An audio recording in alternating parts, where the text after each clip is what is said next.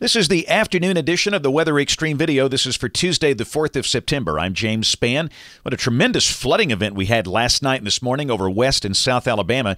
Let's get in there and talk about it and what's to come in the days ahead. First off, the Skycam images around the network. We'll start with the Selma Skycam, and the rains there were just unbelievable. We had an observer that had 9.64 inches of rain since late last night. And you're seeing some of the images coming in from the Spann Twitter army of the flooding around Selma.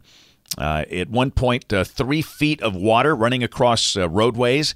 It's been a big mess, but thank goodness the rain is tapered off for now. We'll go up this way. This is the Trustful Skycam, and we've got some low clouds hanging over the city, but and some rain around, but no flooding issues for the Birmingham Metro. And way down south, that's our Gulf Shore Skycam on the Alabama Gulf Coast, where they've got some rain falling there. Check the water vapor satellite view, and you know what that thing is? That's the ghost of Isaac.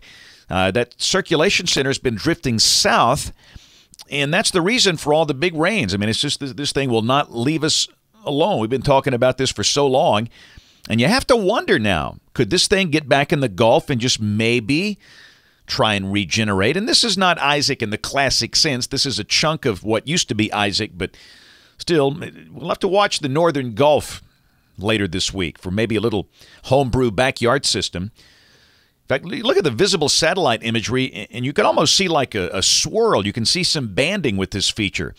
I would call it a mesoscale convective vortex, an MCV, but there's clearly helicity and rotation with this as it's dropping south, and you can see those convective pockets.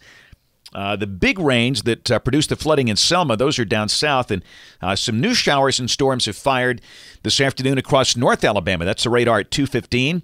You've got tropical showers lined up there from Tuscaloosa over to around Cheahaw State Park, Ranburn, and Wedowee. Also some showers up around Cullman County. Those are dropping south, but nothing as widespread or as heavy as yesterday so far. Ooh, boy, that's the rain estimates based on the NexRad data. If this is right, the bullseye, really there's several bullseyes. You got one around Reform and Gordo. You've got one east of Greensboro. And the big one is down there around Braggs. That's in Lowndes County between Selma and Greenville. And that's suggesting some 10-inch plus amounts. And I believe that after getting a report of 9.64 in Selma. Wow. What's funny, though, you look in places like Clanton, they had hardly any rain in the past 24 hours. Jemison, Montevallo, hardly a drop. Alabaster. And then you go up to Birmingham, and the rain was heavy again there. So you never know with these summer convective systems. All right, severe weather for the rest of the day and tonight. A slight risk, that's the standard risk for a far southwest Alabama, out ahead of that MCV-type feature, South Mississippi and Southeast Louisiana. And tomorrow, risk up north for places like Chicago and Grand Rapids and St. Louis. This is rain for the next 5 days, valid through Sunday morning at 7 o'clock local time. And notice that 6.1-inch bullseye. That's really the feature that kind of used to be Isaac, and it kind of gets in the Gulf. And that's the reason I'm saying we'll have to watch out for some type of homebrew action down there in the backyard.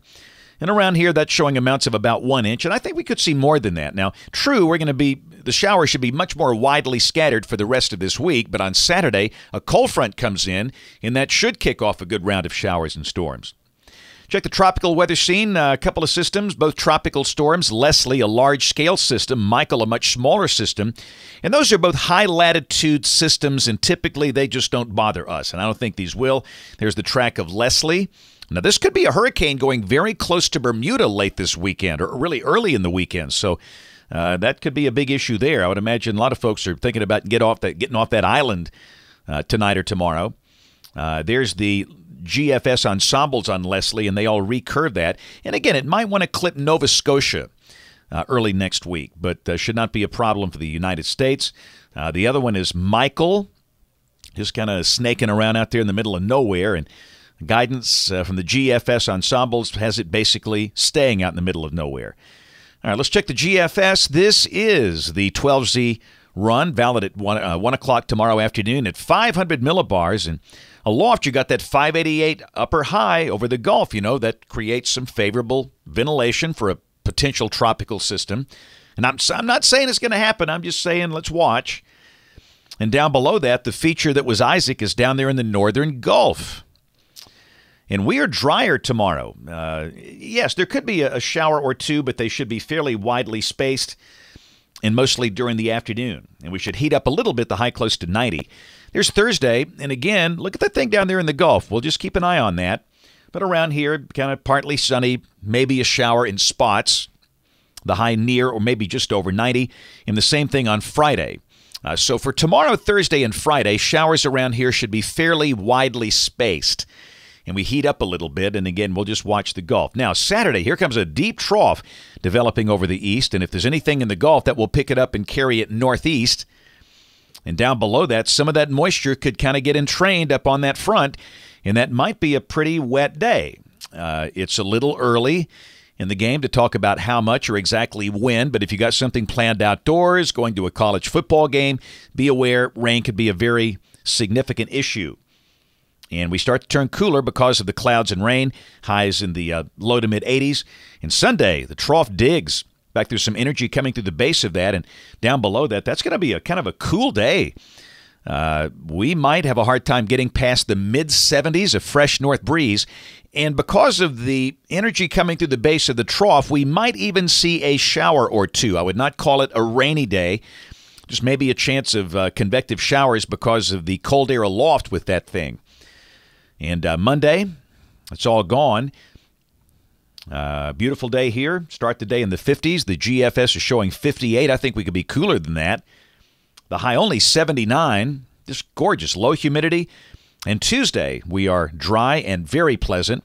And note that surface low up there around Delmarva. You know, that's the feature that kind of came out of the Gulf. It used to be Isaac.